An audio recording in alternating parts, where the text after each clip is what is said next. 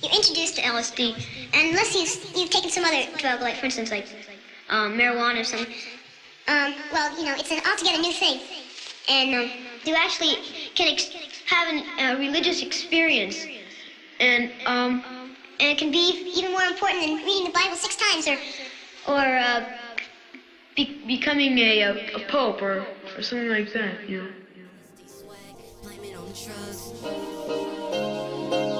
LSD swag, blame it on drugs.